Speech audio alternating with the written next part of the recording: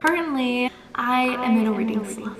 In the past few weeks, every book that I pick up, whether I am enjoying reading it or not, it is just not holding my attention. I cannot get myself to finish a book right now, so I really just have like a stack of like half-read books. And I don't know what it is, but I feel like this tends to happen every year around this time of year, and it's always when I have a bunch of books that I really want to read. Like, I love October, I love fall. I just feel like I'm being sabotaged right now. So today, this week, I thought it'd be kind of fun to try to pull myself out of this slump. Like I said, I have a bunch of books that I've started, and quite a few of them I really like, but I can't get myself to finish it. I don't know if that happens to anyone else. So I think maybe it would be best to start something new and try to see if it can capture my attention. I do think that if I am recording and like filming a reading vlog sort of video, that will kind of push me to read.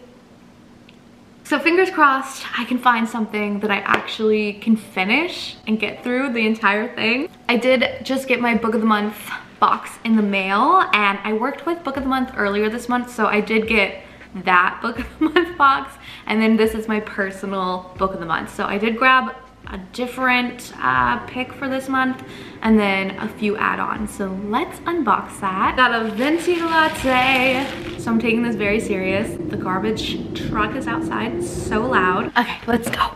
P.S. my sweater, little cats, it's so cute. I thrifted this when I was in Dallas. If you saw the Dallas vlog, you already know. It's so cute and comfy. Okay, I did not realize that this was like a really thick book. This is gonna be a hard no from me today because absolutely not. But this is Wellness by Nathan Hill. It sounded really interesting and a little bit different than what I normally read, which could be good for a reading slump, but this, it's too thick, I'm terrified. A new novel about modern marriage, the often baffling pursuit of health and happiness, and the stories that bind us together. This one could be a maybe. Just Another Missing Person by Gillian McAllister. This one could be good. It says his weapon isn't a gun or a knife, it's a secret. Her worst one. Another thriller, The Intern by Michelle Campbell. Young Harvard law student falls under the spell of a charismatic judge in this timely and thrilling novel about class, ambition, family, and murder. Another contender.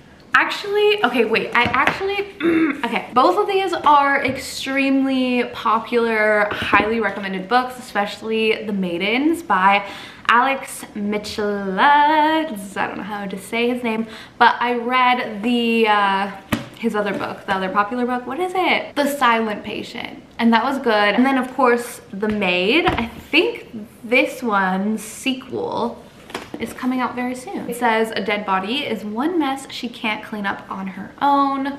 Shoot, okay, honestly, I think I'm in between these two. And I wasn't planning on choosing a new book because like I said, my TBR is crazy right now, but maybe this is what I need. Let's call in Hugo, my fiance, and see which one he chooses. I think he's in a meeting right now, so I'm just gonna take a pick. I just texted him.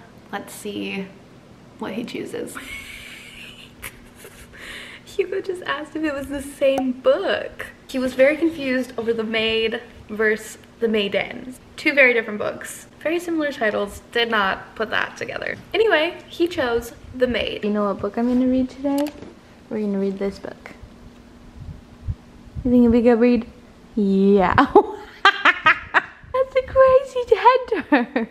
So let's read the inside jacket. Or do we want to? I don't know. It says Molly Gray is not like everyone else. She struggles with social skills and misreads the intentions of others. Her gran used to interpret the world for her, codifying it in simple rules that Molly could live by. Her grandmother passes away. She has to navigate life and all of its complexities on her own. She throws herself into her work as a hotel maid, but Molly's orderly life is upended the day that she enters the suite of the infamous and wealthy Charles Black, only to find the room in disarray and Charles Black himself dead. The police end up targeting Molly because of her quirks, and she finds herself caught in a web of deception. Will they be able to find out the real killer before it's too late? It sounds really good, and I don't mean this in a derogatory way, but it sounds like a basic plot line. Like, I feel like it will be a very easy read, you know? Hopefully a quick one. It's described as like a Clue-like locked room mystery. I think we can do it, okay? So I'm going to get into this one. I've heard good things.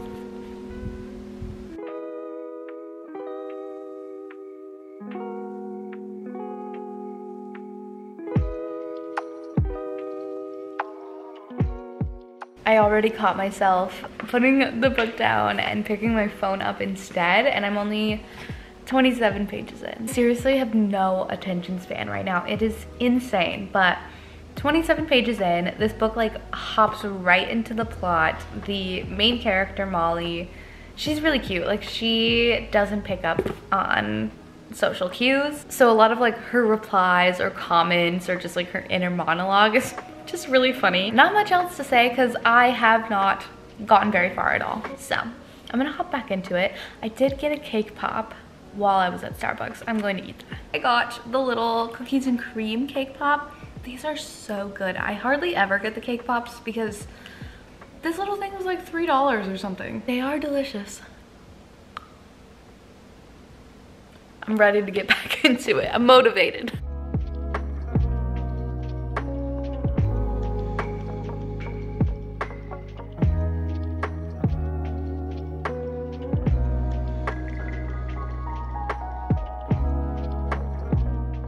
I'm not having a good time right now.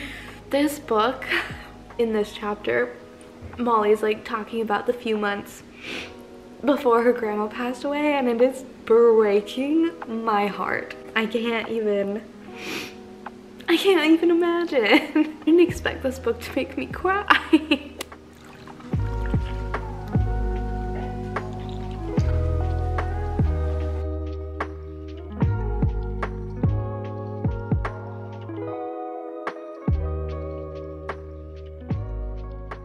Morning, you guys. I had to stop reading this yesterday. Last time I left you, I was sobbing over the grandma passing away, and it's still like, this book, I'm so soft right now. They're like so mean to the main character, Molly, calling her a freak and a weirdo and taking advantage of her, and it is breaking my heart into a million pieces because she is so nice and has such a good heart, and it's just like, I can't. I'm on chapter 18, page 182. I am like over halfway through this book. I'm really enjoying it, even though it is making me cry. But I do think this was a really awesome book to start this video off with, because I mean, I have been reading this book, The 7-Year Slip, for like 2 weeks now, and this book is really good, but I just could not get myself to read it. I don't know. So maybe after this one, I can hop back into this one and finally finish it out. But I really want to finish this one today, and I know that there is a sequel coming out, so now I'm really excited. I'm going to hop back into it and I'll keep you guys updated.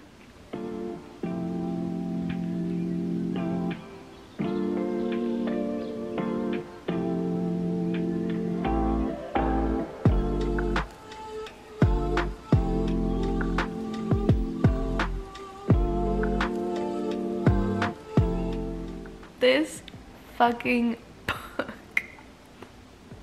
Why'd they make it so sad? Also, I did not realize how short this book was. So I'm on page 256 right now. I'm almost done. Everything's like wrapping up right now. This chapter was really sad, but it is 285 pages, and I definitely think like if you're in a reading slump, it's so much easier to just grab a shorter, quicker read, something like less intimidating to tackle. And this one has a really nice pacing to it. It's not necessarily fast-paced, but it never felt slow to me. And I do find that thrillers are an easier way for me, especially to get out of book slumps, because it leaves you wanting more. You want to get to the end of the book. You want to know what's going on. I guess let me wrap this up and then I'll share my final thoughts. Okay, hi. I changed really fast. I'm about to go walk the dogs really quick while it's Hugo's lunch break. We're gonna go for a little hot girl walk. But I just finished the book. It, like I said, it was really easy, quick to get through. I love the main character. I love Molly. There are a ton of characters in here. I love the Gran storyline, was just, that absolutely broke my heart. The main character was just so close. Basically, her grandma is all she had. And oh my God, I'm gonna cry. I can't handle that. The doorman, love him, love his daughter. Good story, good characters, lots of emotions. But this is one of those books that you've started and you kind of know where it's going, and you also know that it's going to be a happy ending, which isn't always the case with thrillers. So I appreciated that. This was honestly a really good pick. Good job, Hugo. I feel like this was kind of what I needed, and then also forcing myself to read yesterday. It turned out to be really, really good. So anyways, I am gonna go on my little walk, and then we'll figure out what to read next.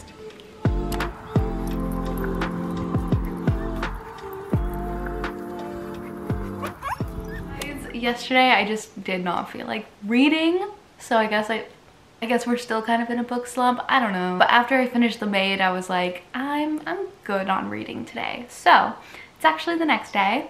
I got a little London fog this morning and it is giving me life. Actually kind of a giant London fog. Anyways, I think that I am going to try to read this one today. So I actually just got this one in the mail. This is by Beth O'Leary, who I absolutely adore. This is The Wake Up Call. Two sworn enemies, one failing hotel. Love is the last thing they need. This is like an enemies to lovers sort of trope, but you also have a little bit of like forced proximity because they are co-workers, and I just feel like this is going to be very, very cute. On the back it says that the two arch rivals, both hotel receptionists, find a collection of old wedding rings and compete to return them to their owners, discovering their own love along the way. There's actually a quote from Emily Henry on the back, and she says, Beth O'Leary is that rare, one-in-a-million talent who can make you laugh, swoon, cry, and ache all in the same book, which is absolutely so true.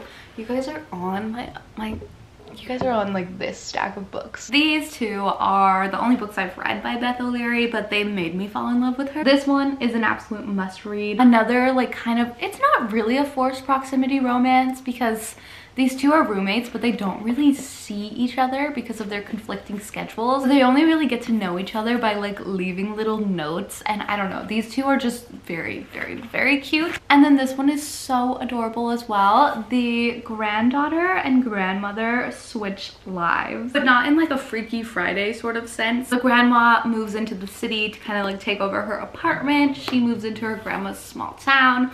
It is absolutely adorable. Very, very cute. I actually need to send this to my grandma because I know she would love it. That being said, I have high hopes.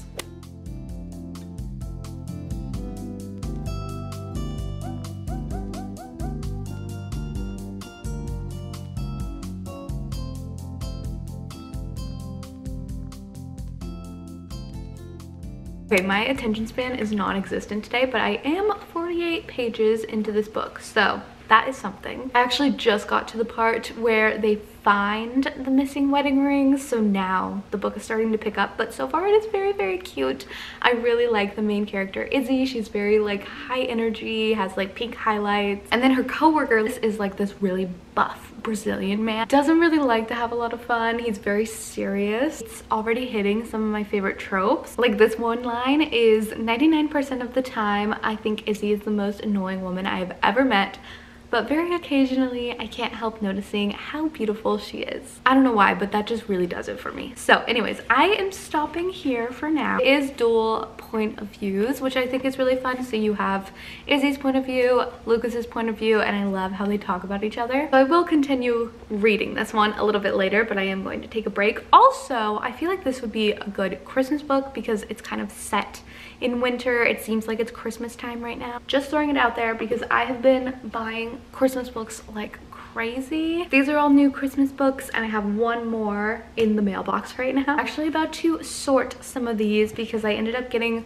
some new books from the Target Circle Week as well. Finally picked this one up. This is Before the Coffee Gets Cold. I think there's 3 or 4 books in this series, and they're all like very relatively short. No, it sounds cute and cozy. Some rom-coms. I am not traveling until Thanksgiving, but but I thought that this would be a good plane ride read. This is Just Haven't Met You Yet by Sophie. I think it's Cousins. I hate these stickers. I also got The Long Game by Alina Armas, and I just now realized, I just saw it at the bottom here, that she is the same author that wrote The Spanish Love Deception, which I really did not like.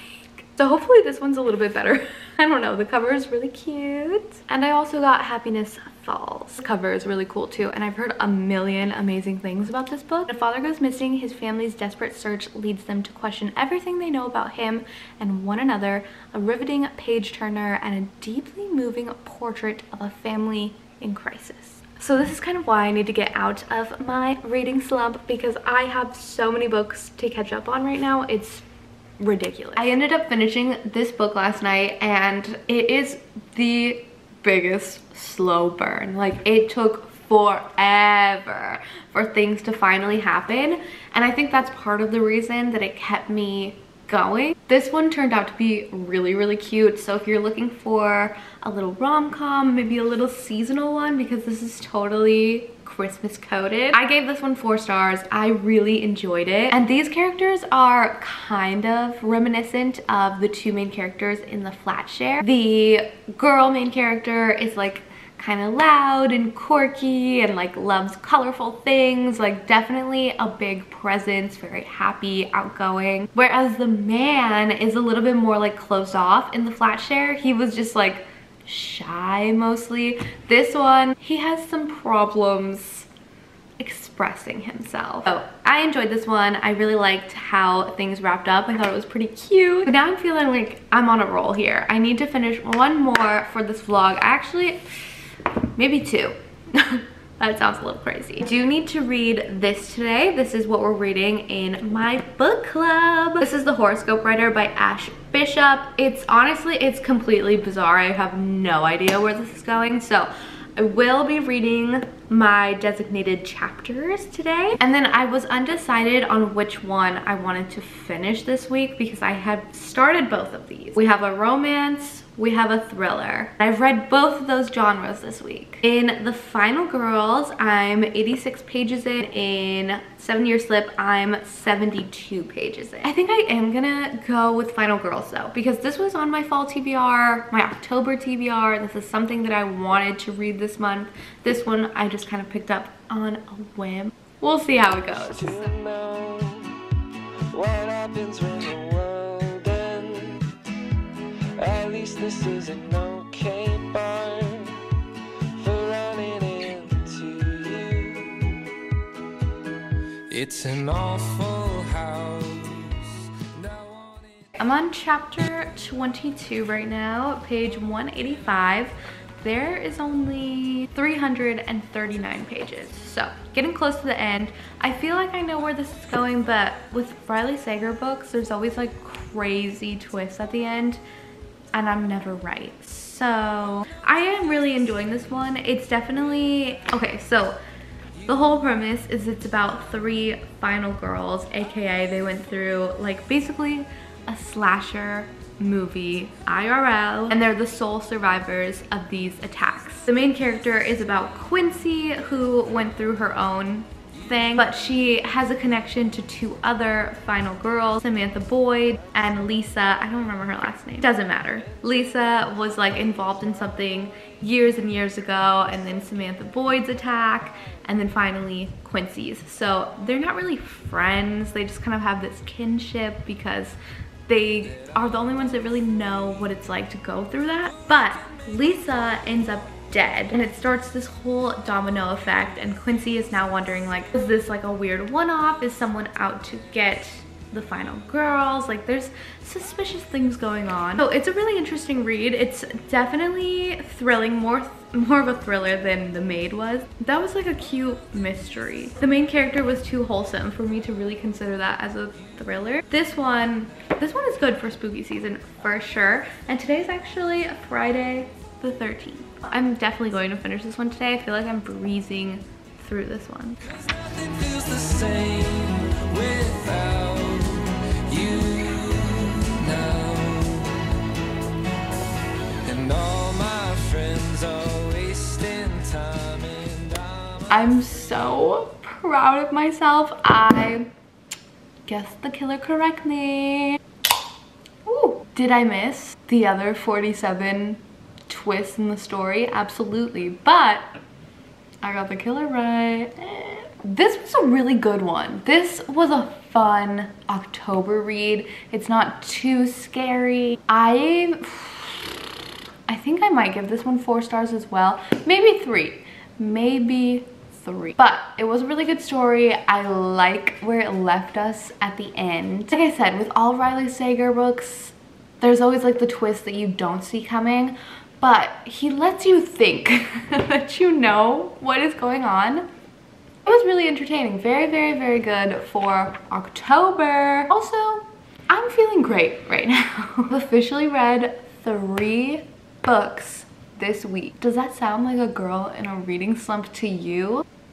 No. I'm actually going to wrap up today's video here, but I will see you guys again next week. Finally feeling out of this slump. As for all the books that I mentioned in today's video, I would recommend all of them. They turned out to be really, really good. This one was like a good true thriller. Honestly, just a really good seasonal read. It's a little bit different this time of year, and the characters, they kept me invested. Same with The Maid, but that one was a little bit more wholesome. Oh my god, that one tugged at my heartstrings. I'm so excited for the second one. Still a thriller, but not so spooky. And then the rom-com was the ideal. Slow burn, enemies to lovers. That was so freaking cute. Overall, a success. And I thank you guys for sticking with me and trying to get myself back together, back to reading. Thank you guys so much for watching, and I will see you again soon. Bye!